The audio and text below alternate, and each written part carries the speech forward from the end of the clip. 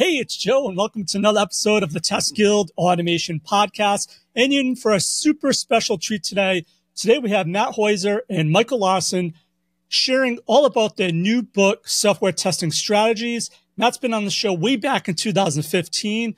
And Michael, I've been trying to get him on the show, but hasn't been on in a while. I haven't been able to get him on until now, so I'm really excited to have him. As you can tell, these books are ready to fly off the shelves, so definitely after the podcast, you're going to want to pick up a copy, and you want to stay all the way to the end because we're going to have a special discount code for you.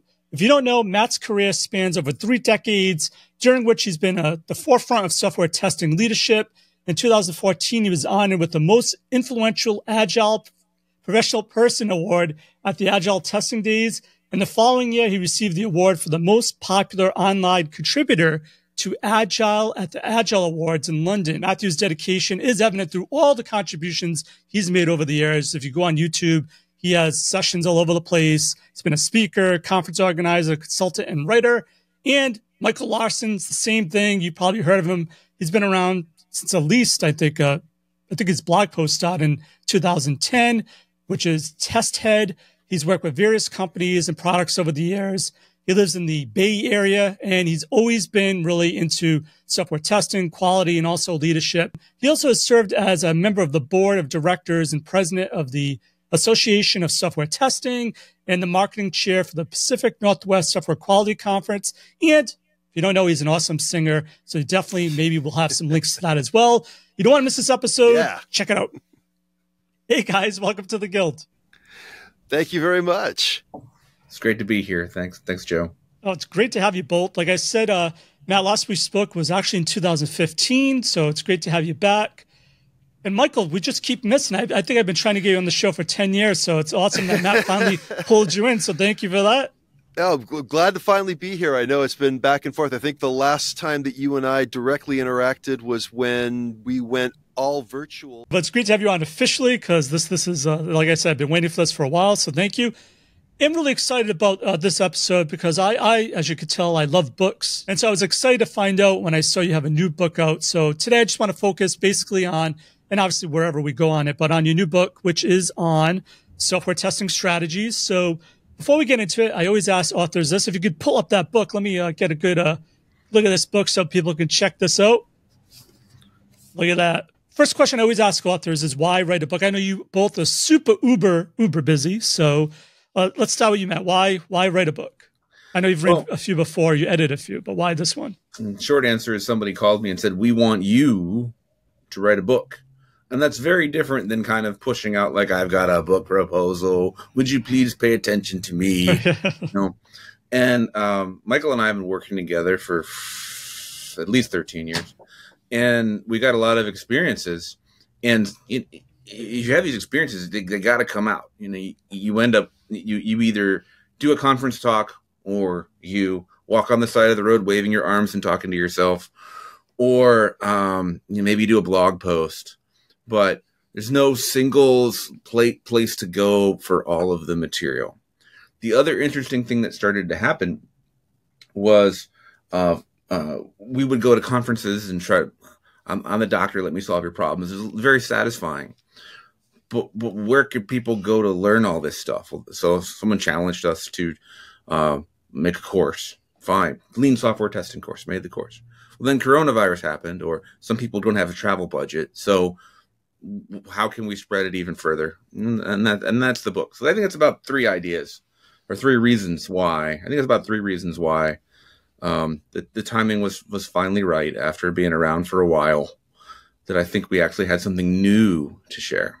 14 years of podcasting, we had come across a whole lot of conversations. We had talked to a bunch of people, and we realized that there were variations on themes. And we realized that there were, I think when we got right down to it, that there were 3 big areas that if we were going to talk about testing, we would probably want to cover this. And so the first area, of course, was your testing skills.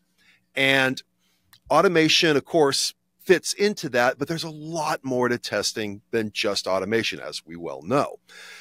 In fact, in some cases, I will be blasphemous and say that automation might be one of the easier skills to pick up. And I don't mean that automation is easy. What I mean is that it's fairly cut and dry when you get right down to it. You can program certain things. You can have certain expected responses. Once you have a really good feel for what's happening with something and you know where you're going with it, then you can get into automation. And also, my view of automation is that there's a lot more to it than just firing up your IDE, pulling up something like Playwright or Selenium and writing assert statements. Anything can be automation. When you're setting up the bulk of your stuff for your environment, all those little niggly bits you got to deal with just to get the app to run in the first place. You realize, oh yeah, I got to do this, got to make sure this loads, got to make sure I've got this running in the background, all these stuff. And once you realize what those are, you want to make sure that they're running. You throw those in a script file, or you throw those in a startup file when you first fire on your computer. Everything in place, fantastic. And you realize that over time, those are the things you're going to always have to do. So we're going to talk about this a bit when we come into test strategy. And the phrase that we refer to is recipes, right? You use a lot of recipes when you want to cook at first. But of course, once you get a lot of that under your belt, you start to play with flavor profiles rather than following a recipe line by line. So that's part of it. So there are skills that you learn. So that's the first section. And the second section is a strategy that you want to utilize, and you want to be able to plug those pieces together as you need to and be able to communicate what you're doing. And then the third part was just the actual day-to-day details of what we do as testers. And we realized through the podcast that a lot of that was what we referred to as the politics of testing. And so by the time that we had looked at all this, we said, there's some interesting areas here. And I don't think that we've really seen a lot of talk about the politics or the political side of testing. And I don't mean like the same way that we look at it from a government standpoint, but the way that we just live in and interact with people as software testers, as software engineering professionals, however you want to fill it in. You're going to get differing reactions from people. Sometimes you're going to have great experiences. Sometimes you're going to have dreadful experiences. And knowing how to interact with those is really important. So there you go. That's a big, long spiel for what got us into doing it.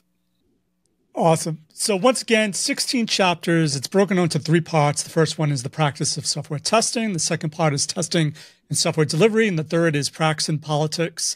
So we're going to dive in. I like to dive into each one, just give people a little taste, a little flavor, so they know, ooh, that's tasty. Like you mentioned, very flavorful. So you have to grab the book to actually know how to make the recipe and then make your own flavor profiles, it sounds like. So I guess with both all our backgrounds, you mentioned automation is kind of the easier thing, but I assume, I'm not saying we're old, but we are older, so we probably already had testing skills or QA skills before we actually got into the tooling. But it seems nowadays people start off with tooling, but I don't know if I'm being a grumpy old man. So is that why you start off with this particular chapter on testing and debugging test, or what's this all about? One of the things that we can do, which I don't think is particularly difficult to learn, is go into a project that has quality problems and just start testing and finding defects on day one. But we've got reference customers that we come in. It takes 6 weeks to get up to speed. Blah blah blah. Okay, well here's some defects. And quick attacks was a term for one of the ways to do that. It's actually a pretty shallow form of testing, but a lot of people don't know it. So we're going to start. Do this right now. You might find some value, and then from there we kind of work backwards into here's how to analyze the combinatorics of the system to figure out some more test ideas. It's really interesting because there's an infinite number of possible tests. In fact, with things like memory leaks and race conditions, you could run the same test 5 seconds later, and it might actually have a defect you didn't have before. So there's an infinite number, and that's even before you get into the 5 of these and 4 of these and 7 of those and 9 of those and 11 of those. Infinite number of combinations. So what the techniques actually do is they reduce your number of things to do to generate some information about the system. But people tend to think of test techniques as a way to come up with things to do. Either way, we want to come up with very, very powerful things to do to learn information about the system that we're working on. Like, if you don't know what you're going to do, And you certainly don't have a way to find out the most powerful things to do. And you don't have a way to take the information that comes away with to have knowledge about the system. Then what the heck is your automation even doing? Like, automating what? All right, we're going to click this and please get an answer of 7. Okay, what does that tell us? Why do we pick those things to do? Because they were in the acceptance criteria. Why are they in the acceptance criteria? Once we've run them, what do we know? If you can't answer those questions, you need chapter 1. Now, what I would say before we go on, if you're a more senior type and you're getting this book, I've been around, Matt. I've read a book before. Great, fantastic. We love you. We genuinely believe this pushes the needle forward on software testing. But you probably can go through the table of contents and find the things that are either most interesting to you or new to you. And it'll be a gold mine of value. If you want to read it from cover to cover, as some really, Tim Western, very senior tester, said, no, I'm going to read the whole thing cover to cover. Fine, but it's going to be more like a coal mine. You're going to get these nuggets that are of some value all the way through. Either way is great. So, you mentioned, from a customer's point of view, if things they may do or may not do based on what your developers think. And in your book, you have a few chapters that go over like programmer-facing testing, and then you have customer-facing testing, and then specializing testing. So why break out those as different chapters rather than have it all under the umbrella of testing? Well, you got to break it out somehow. You want to have chapters in your book, right? Right. But importantly, I think that the ideas that cause you to be successful in one of those arenas will cause you to fail in another. And if you look at some really wonderful, smart, articulate leaders in the community that seem to have no ability to talk to each other, it's because they have assumed one of those perspectives, and then the whole world is like that. So you can get, and I want to put this in it, if we do a second, I don't think we talk about the reliability, modeling reliability. If you think about system reliability, right? So if your system is a combination of little pieces and each piece has 80% reliability, and a walk through the system is going to touch 12 pieces, presupposing you could reliably put a percentage on reliability, right? It's a model. Your overall reliability is going to be 0.8 to the 12th, which means it's not going to work. It's not going to work, right? 0.8 to the 12th, it's going to be like, it's not going to work. So you need to radically improve that. And one way to do that is with developer-facing unit tests. You get that to 90, 95, 99, get to 99% reliability, and your whole system is going to be pretty good. So the classic testing way to do it was to put everything together, which didn't work, and then try to test the quality out at the system level. That was suboptimal, I guess I would say. But the unit test way of thinking, the unit test, identify the inputs, identify the outputs, identify the transformations, write the code to do it, develop seams, test at the seam level. Fantastic, brilliant, wonderful. Try that for customer-facing testing.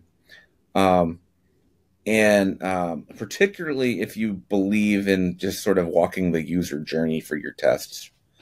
Your tests are going to be slow. They're going to be brittle. You're not going to learn much. And they're going to break a lot when you make changes. So you need a different kind of thinking when it comes to those other kinds of testing. And frankly, Michael knows a lot more than I do when it comes to things like accessibility and usability. Entirely different skill set.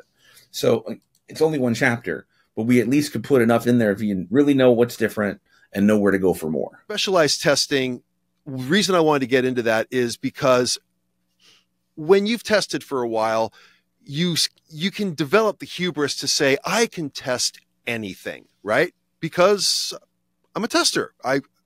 Put me into anything. I can figure it out. And on a superficial level, that's true. But there is domain knowledge. There is certain things that if you don't understand the underlying framework of that, you can get yourself into trouble. Or if not necessarily get yourself into trouble, you can struggle with being effective. And I had that experience. I went into a business that, oh yeah, no, the software side of things and all that, that was, I could certainly do that. But really, this was a company that specialized in touch screens and touch devices. And what were they testing? They were testing the laws of physics. They were testing capacitance. They were testing resistance. They were testing environmental factors that I struggled with. And it got to the point to where one of the people there was basically saying, Michael, I've been looking at your resume. Now, when your manager says, I've been looking at your resume, that's a terrifying conversation to have. And I'm sharing this with full openness that this was a very real time in my life on this, where they were saying, you tested routers because you worked at Cisco Systems. You did a lot of networking type of stuff. You did. I don't see that you've worked with this type of scientific physics stuff before. And he was right. I hadn't. And we had it says, and he says, look, I'm not trying to say that I want you out or that this is going to be a bad thing. I just want to counsel you that honestly, with the number of the things that we're going to be looking at and a number of the projects that are coming up here, if you don't have a background in theoretical physics, some of this stuff is going to be very difficult, and you might really find that this job is going to be painful. I think that's sort of our two perspectives kind of merge and hopefully get a better thing for the reader. A lot of times in testing, over the years, I've seen a lot of testers say, we don't do that. We don't do that. We don't do that. With scope management, like, no, we just do this little thing here. Well, when you do that, your value is lower. So yeah, it's really, really easy to do the three things that you do, but look out, because someone's going to come around and try to promise to management to get rid of you. We got fruity DevOps Lucky Charms, and you don't need that because we're doing A/B split testing in the cloud with Crowd. And all of a sudden you ain't got no job. And by the way, I speak this colloquially way of speaking. I think it's funny. So, but I'm trying to make a point. So, but what you can say is, yeah, I know how to do that. I can figure out how to do that. If you become the person in the office with, how are we going to do that? I guess we're going to hire a consultant. Maybe we'll call Exelon. Those guys charge like a whole lot of money. I don't know. I can figure out how to do that. If we can put enough in the book that you can say, I can figure out, I know what it is. I can figure it out. I can go get references. I got contacts. We can at least provide you to tell you whether we're in over our heads or not. If the thing falls apart when 4 simultaneous user hits it, we got a real problem. And if it doesn't, maybe we could take more time in doing this research. And I think that's really valuable to have that approach to it. I don't know it. I can probably figure it out. I know enough about it to be dangerous. I think that's really valuable. And I think we did that. I think we keep that promise in the book. I love that about the book, Matthew. So you mentioned something that makes a good point. When I had a real job, 5 years ago, basically been unemployed for 5 years, but when I had a real job, I never waited for people to tell me to do something or say, this is all you do. I would get a book like this. I would learn a technique. I would try it on my own and then show my team. Is that the approach you would recommend as well, using a resource like this? It's like you said, it'll make you more employable as well, rather than just being pigeonholed by your team. Find ways to add value within your team because they don't necessarily know what they don't know. And by reading a book like this, you might get the knowledge, say, oh, this technique is going to work here. Yes, we don't do it. Yes, it's not what we do. But if I imply it, I know I'm going to add more value to my company. I will tell you, while we wait, I will tell you another story that it's part of it is in the book, but I'm going to elaborate it for our audience. Okay.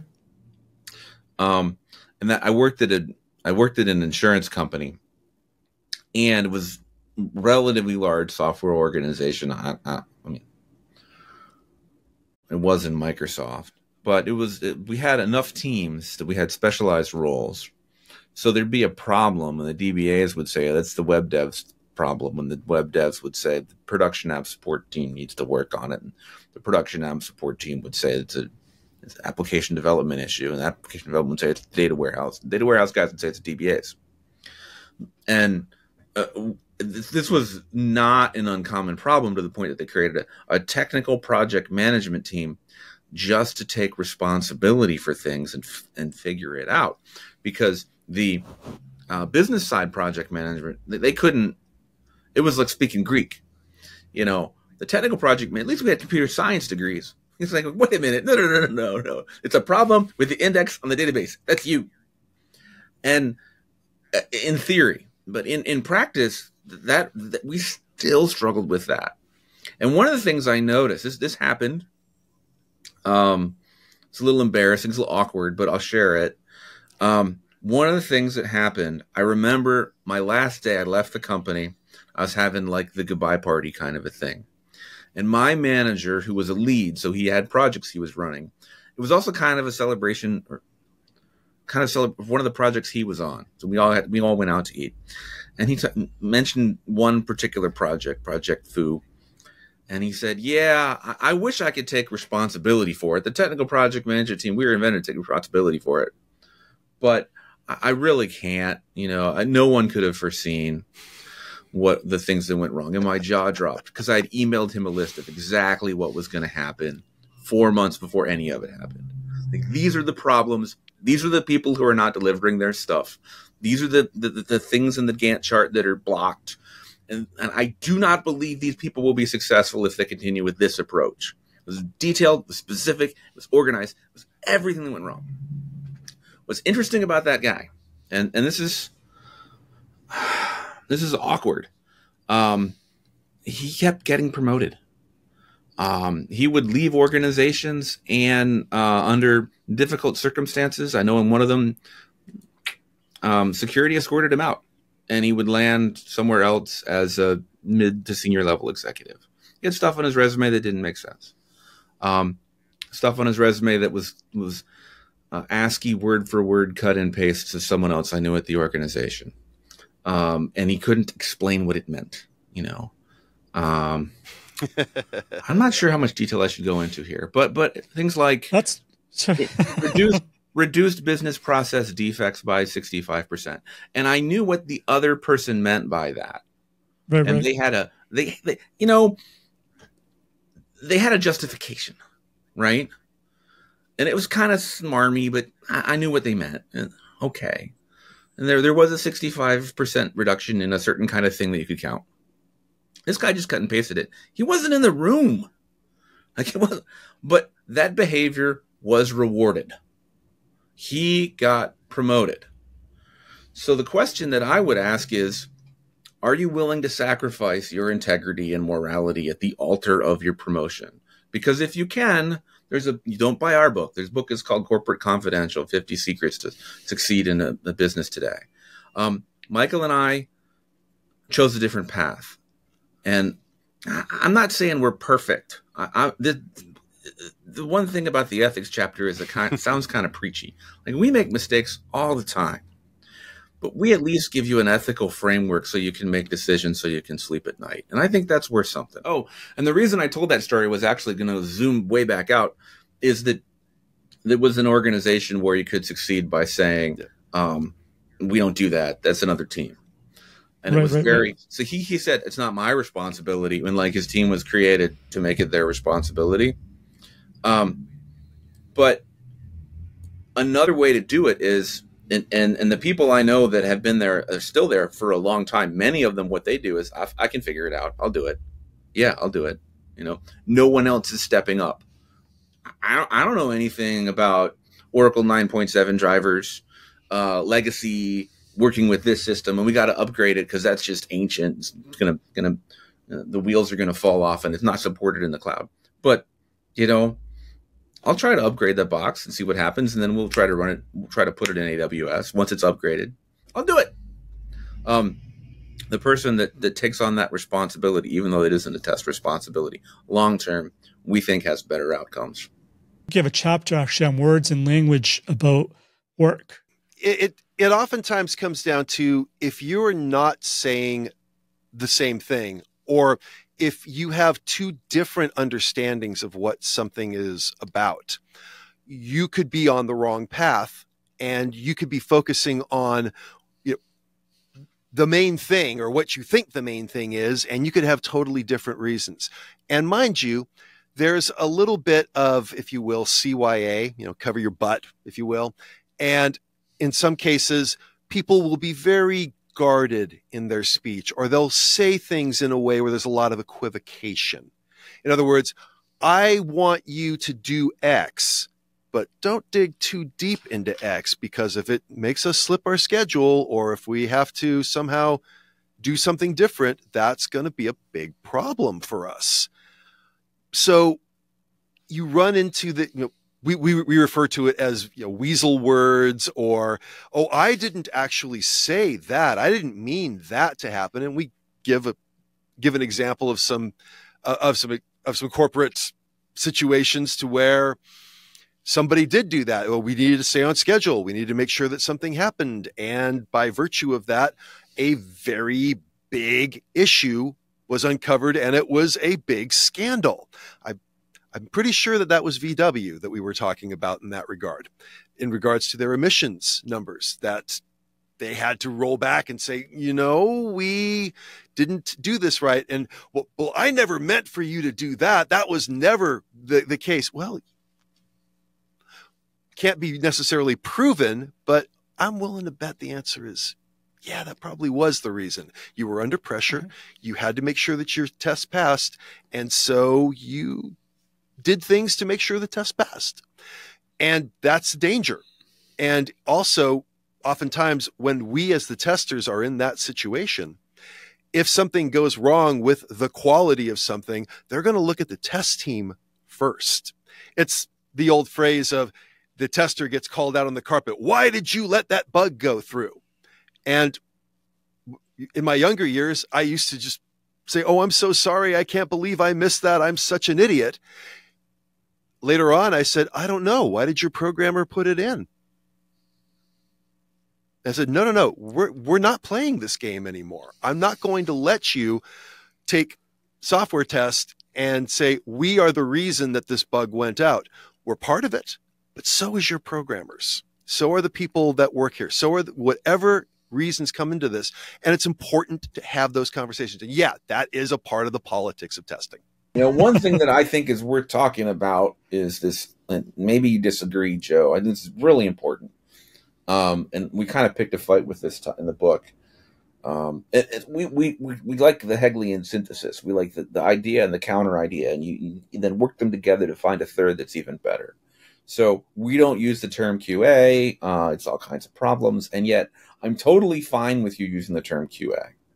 In fact, you might disagree, but when people post on LinkedIn, it's impossible to do quality assurance. How dare you use the term QA? And I say, I do QA. I do it all day long. My company does it. We'll do it for you.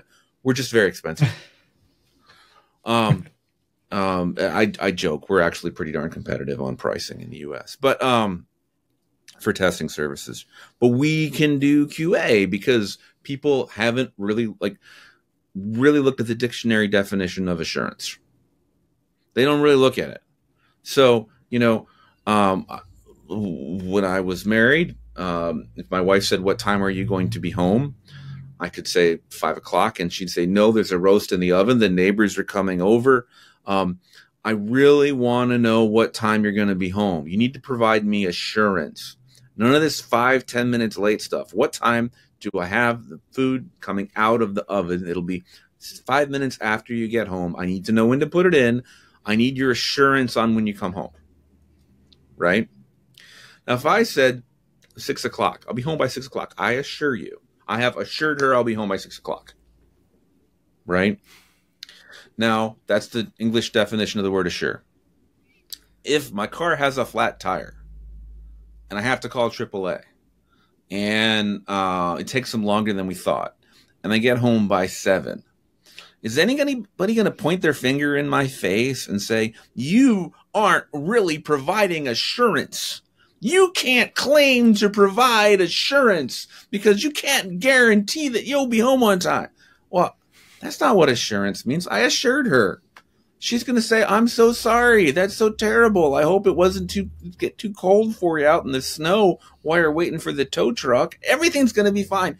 Everyone is going to understand, right? So when we say testing is complete, or we've allocated this much time for risk mitigation. These are the things we found. If we had more time, these are the things we looked into. Do you really care about these risks? Given that these are the things we think are the highest risk and these are the things we found, and you want to send the software out anyway, does it really matter that we keep testing? That's a very high, mature conversation. We'll teach you how to have it. And you can say, I'm fine with you saying I provide quality assurance. Now, there may be times when you say, okay, the decision is to put this out. I think it's hot garbage. I can't assure you that it's quality because I don't think it is. You get to do that too. But if you want to use the term QA, I don't have a problem with it. We provide a theoretical justification for it in the book. I'm happy to have that conversation with anyone, anytime. I think it'd be a good debate at a conference. Absolutely. And I changed my mind by actually, I don't know, looking up the definition of the word assure and really doing some work. I love this book. It's full of models. It's full of patterns, real world examples, case studies. So as people could tell by hearing this, you definitely need to pick it up. All right, guys, before we go, though, any parting words of wisdom? Where can people pick up software testing strategies? The book is on Amazon. If you go to pact.com, PACT.com, and you look for it and use the code STS25 through the end of the middle of March. It might be end of March. We'll get it extended. You can get 25% off. And if you get the ebook, which is cheaper than the Kindle book, which is cheaper than the real book, you get it from Pact. You don't get it from Kindle.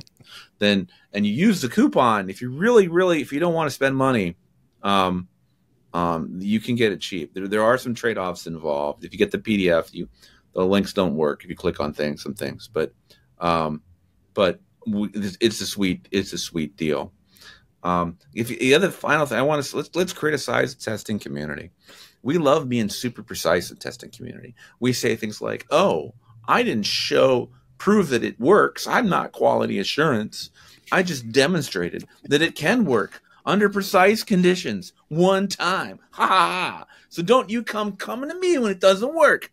So, well, okay, that's a very weak claim. My middle daughter, when she was in 6th grade and she was sort of apprenticing with me, she could say similar things. She's a lot cheaper than most software testers are. So we have an infinite number of combinations. We need to select the most powerful tests. And then so I got a degree in math. In a hypothetically infinite series of possibilities, selecting a finite set tells you nothing, because there's an infinite number of infinities. So you can multiply infinite by infinity, and you can make your finite set, no matter how big it is, meaninglessly small, right? It's impossible. You know nothing, right? And yet we are tasked with figuring it out anyway.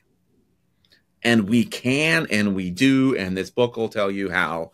And I think that is a pretty strong claim, and I'm proud to make it publicly. And if you disagree, let's talk. And I will also add to this, in addition to, you can get the book pretty much anywhere that physical and digital books are sold, online especially. But also I want to add that Matt and I have also set up communities. We've got a Facebook group, we've got a LinkedIn group, and heck, if there's another place you want us to put it together, we'll do it there. But we want this to not just be, hey, here's a book, go read it, and that's it. We're here. We're active participants in the community. That's something that we've prided ourselves on. It's part of the reason why we've been involved in organizations like AST and myself currently with PNSQC is that I want to continue to be part of the community, regardless of what work I do, in the future, whether or not I do more writing or whether or not I do more testing for an organization, or if I just become a full-time testing consultant in some capacity, or who knows, maybe I'll put more of my attention into music production and writing or doing other stuff. My point is that this is the work that I've spent 30 years plus doing, and I'm pretty passionate about it. And I'll be passionate about it regardless of if I, like you, Joe, if I still have a day job 5 years from now, I will still want to be involved in this because this is the stuff that matters to me. So we want to have those conversations with you, and we have ways to do that. If you want to join the group on LinkedIn, if you want to join the group on Facebook, reach out to us. And Matt and I are both there, and you can find us on LinkedIn pretty easily. And basically our only thing that we say is you show us you've got a book, you're in. One of my great disappointment with the Rational Unified Process, RUP, is, from what I can tell, they weren't really interested in transference rate. Like, here's a bunch of ideas. I wrote a big book. Did it work for you? How did it work for you? What did you have to change?